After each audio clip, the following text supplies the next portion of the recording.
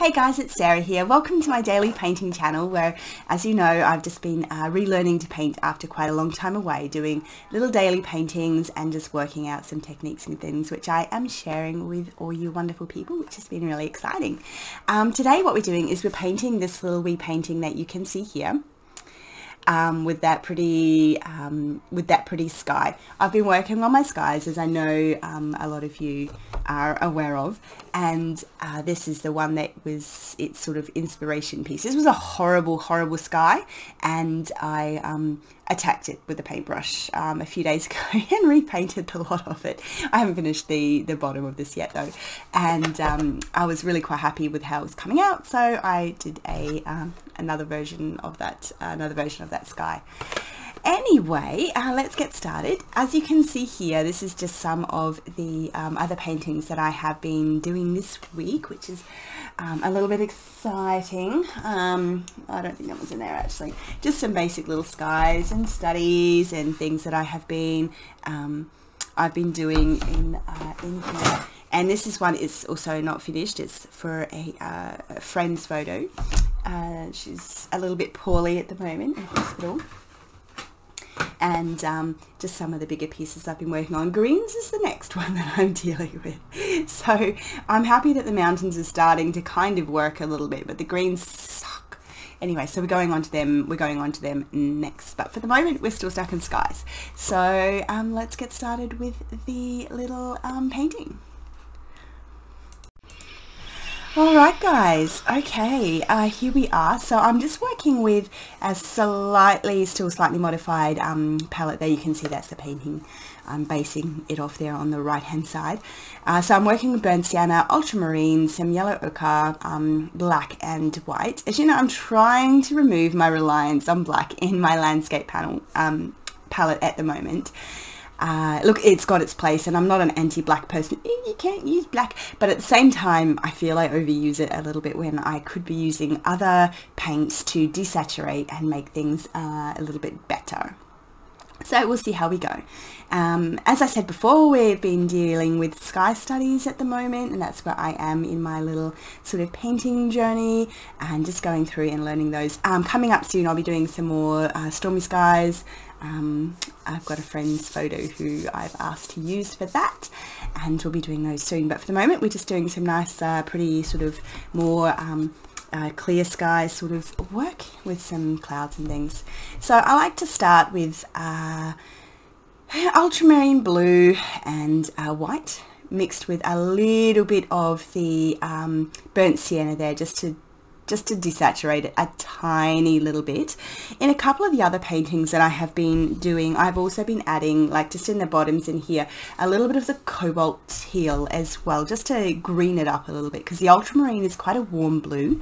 It comes out quite purple, as you can see in a lot of the paintings, and I'm finding it's just a little bit too purple for some of the skies and things that I would like to paint a little bit more realistically, I guess. So yeah, I'll be going through a little bit of a discussion about you know, paint colors and blends and things in another video coming up shortly, because I've had quite a few people ask me about what about pigments and things, because I'm quite interested in what goes into the paints, and what brands have what colors in them, and I'll be talking about that coming up soon. So what I'm doing here is I'm just creating a little bit of a gradient. So I want a slightly grayer top to the sky, so I have added a little bit of black in that sienna just to dull the blue down. It's sort of a bit like a hazy top to the sky, a little bit of clouds in the background. It's not that straight sort of blue bright at the top, gradient down to white at the bottom, which is fine, but it's just not quite what I was going for in this particular painting. So not quite like this one here, which is like a dark blue at the top going down to a lighter at the bottom.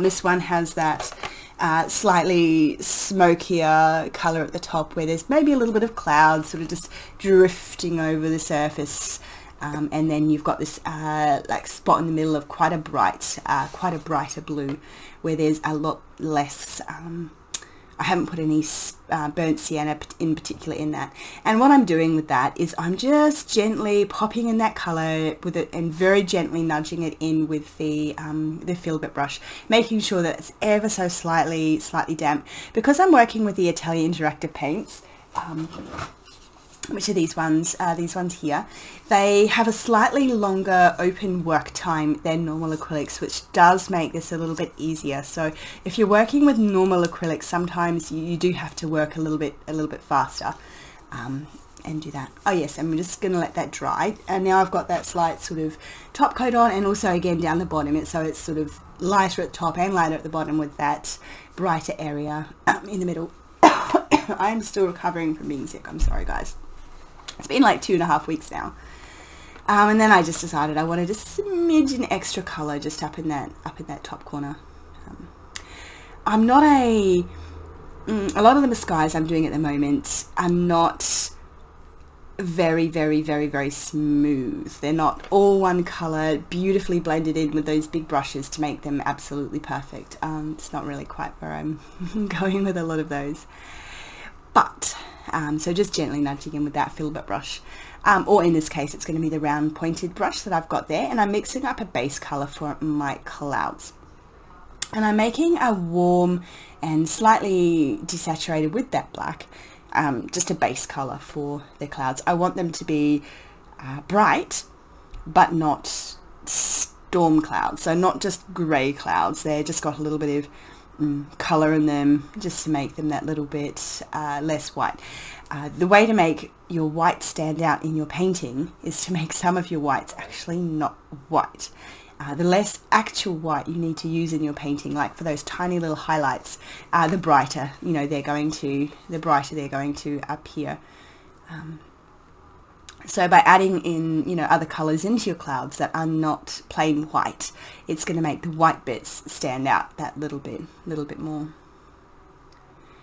And as I said, I'm working towards adding in some more stormier skies and things over the next couple of weeks. Although I have started, to be fair, a little bit doing my green studies as well. But anyway, I'm still doing a lot of skies. I like skies. And I have a feeling that I will be doing a lot more of these on this channel. So if you want to learn a lot about how, some ways not to do skies, but also some ways to do skies, it'd be great if you could hit that little subscribe button and come and say hello, show me what you're doing, or any methods or anything that you particularly like. Now when I'm painting in these clouds, I like to do a bit of a draft sort of run and just wiggle the paintbrush around in a couple of random areas. I do not start and finish one cloud, because if you do that, you sort of end up with like blobby clouds. So if you start and finish one cloud and you bring that to perfect, and then you've got to start again another, sometimes it doesn't look very cohesive, and doing the wiggling sort of around the canvas and slowly bring it all together, I find that I end up with some slightly looser edges and things, because you've done a little bit of a draft with a slightly damp paintbrush with not very much paint, and it kind of looks like the wispy bits at the edge of the clouds. And some of those we smooth out and wipe away, and others I leave just to add a little bit of interest, because sometimes the cloud edges are smooth and sometimes they are a little bit jagged. So I'm just using a little bit of my liquefying medium there, either that or water. I don't like to use too much, because it does sort of take away the bonds in the paint, which you don't really want. But just a little bit, just to help smooth that around, and just going back in and just adding paint then into not all of the middles, and not always dead in the center of the clouds either. So sometimes the heavier part of a cloud's sort of at the bottom, or sometimes it's at the top or the side, or there's two little bits in the cloud, and you just want to sort of make sure that you've got clouds of different sizes and they're not all in a little straight line, unless they're supposed to be. I think I mentioned in my video previously about this really weird sky that I saw on the way back from the shops, and they were just perfect little blobby clouds, dead flat line under them, just like you draw in like a kid's book with the, 3 little bumps up the top, and they were all in this little row coming down the hill. And of course I couldn't take a photo, because I don't take photos when I'm driving in the car, because that's illegal. It's sort of, you know, like a kilometre away from the police station. It's probably not the best plan, so I didn't. And then other things there, just making sure those clouds go off a little bit off the side of the page. You're not just finishing all your clouds sort of in the centre as well. And you can see there those little wispy clouds I'm sort of brushing off the side of the page there. And I think, yeah, that's right. I add some more clouds that go off that right hand side as well a little bit later on. And I kind of work in layers, so obviously they're not finished up the top yet, but you can see how it's sort of starting to come through with some sort of a light haze sort of under the bottom, and then some clouds starting to sort of build up. And I just do lots of layers with the acrylics because I can. Unlike oils, you know, I've got the option of doing that in one sitting, which is great. Leave that for 10 minutes because there's such thin layers of little paint and things in there, and they're dry. And you can see here I'm doing that sort of draft idea again, just wiggling in roughly where I think I might like those clouds. And if I don't like one of them, when there's only a tiny little bit of paint like that, just wipe it away. If you get a really clean paintbrush dipped in clean water, and then just gently nudge the paint off the canvas, you can do that as well, as long as the paint underneath is relatively dry. Wipe your brush, get some clean water, dry it off, you know, make it just damp, not wet, and then just slowly nudge that paint off, and you can get, you know, marks and stuff like that off your canvas relatively easily if you have to. And so here I'm just doing exactly the same, working in with that sort of burnt sienna and grey sort of undertones to those clouds, just figuring out exactly where I want those to go.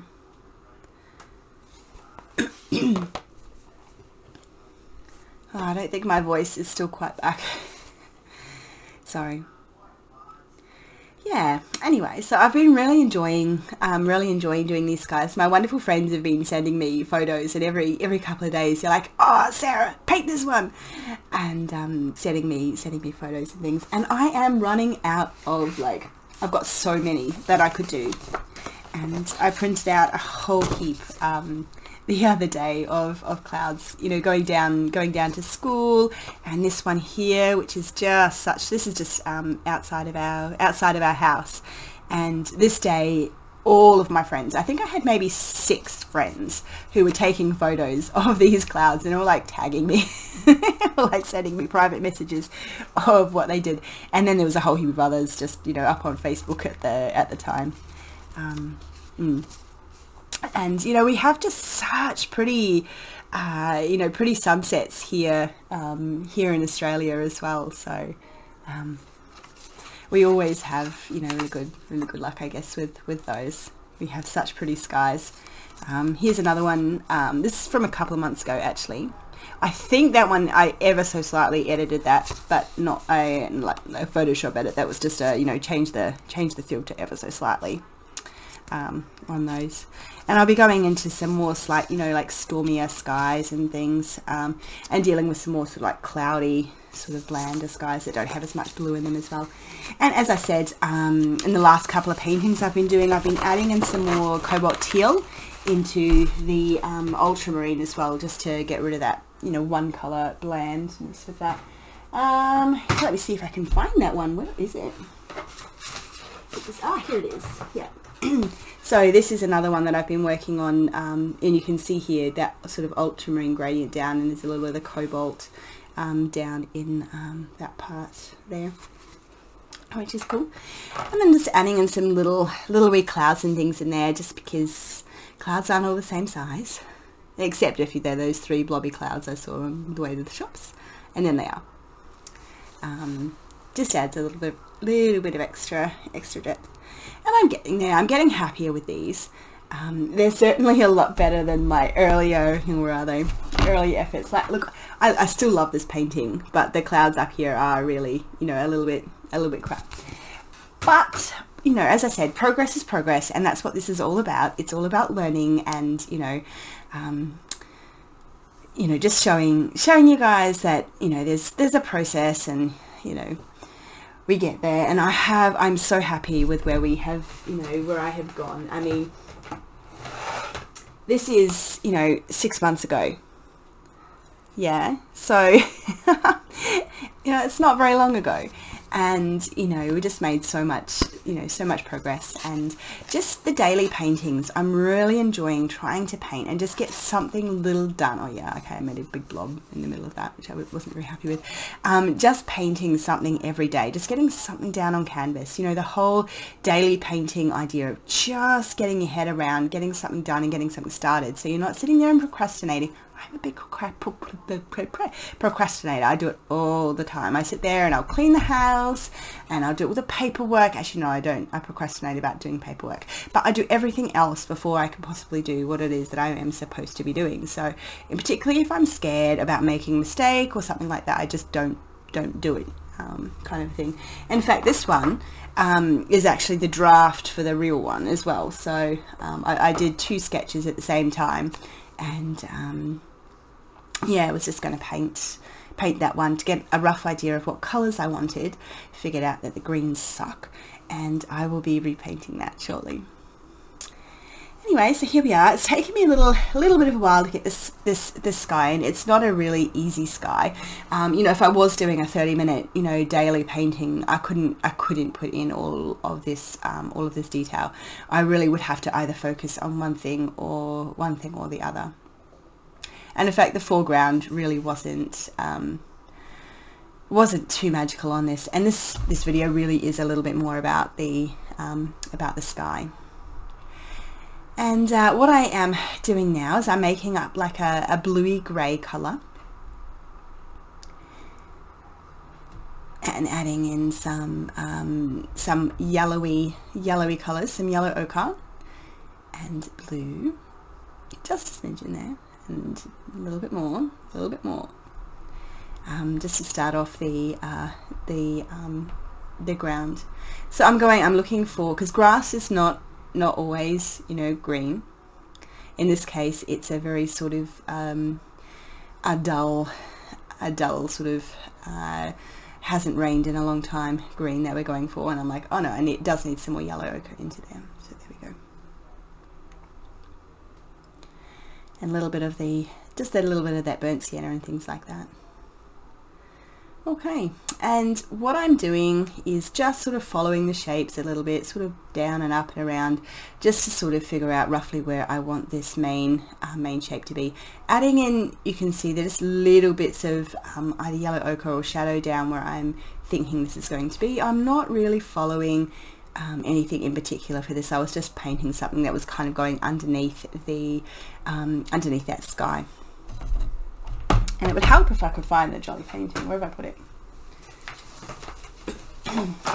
Where is it?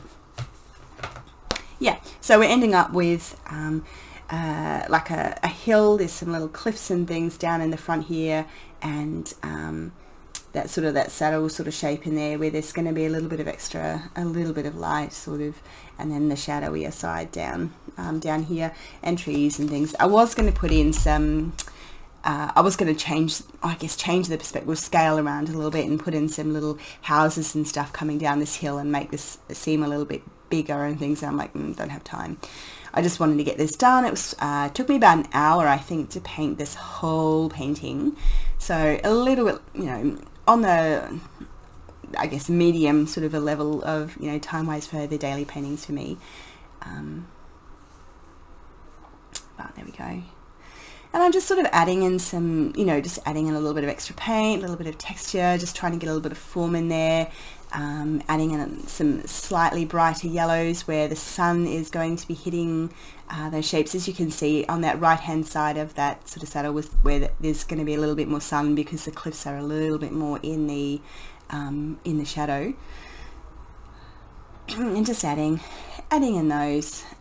And I've been working, as you know, on trying to change around my palette just a little bit as well, and trying to get a little bit more cohesion in the paintings, because another little wee thing to do with, you know, painting and colors and things in your paintings, if you're using colors in, you know, from the sky in your landscapes, it kind of helps tie it all, you know, together a little bit. Sometimes if you're using weird, like 3 or 4 blues in a painting, you can lose that sort of cohesion, I guess, a little bit. And I just kind of like trying to blend them all together and make some prettier greys and